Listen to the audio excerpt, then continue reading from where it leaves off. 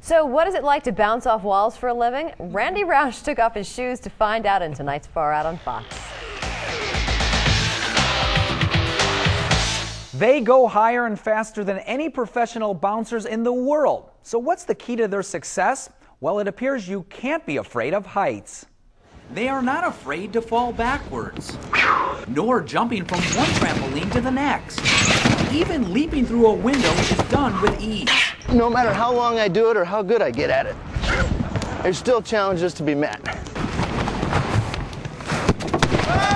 And no challenge goes unchallenged by these fast-track trampolinists. 20 or so go-for-it athletes, former Olympians, and gymnastics superstars that have bounced here from around the globe, just to be under the lights and reach new heights at Cirque du Soleil.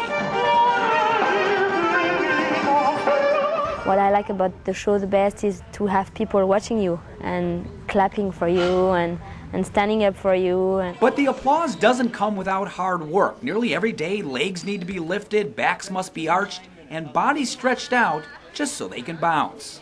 This is the famous trampoline building. It may not look like much from here, but get to the top and it's a whole other story. What would you say the hardest thing about this job is? I would say staying in shape and keep the audience going. So how does one get to their skill level? $20 says I end up with a gym shoe in my face. Well, they say don't be afraid. Oh, for God's sakes! Hold on tight. Now. Yes! Follow instructions. You guys find a lot of weird ways to entertain yourselves, don't you? We do. And they say expect to be bounced around if you want to get to the top. Randy Roush, Fox 35 News at 10. That was really good. You can see the fast-track trampolinists at the Cirque du Soleil at downtown Disney. They have 2 shows a night and they look great.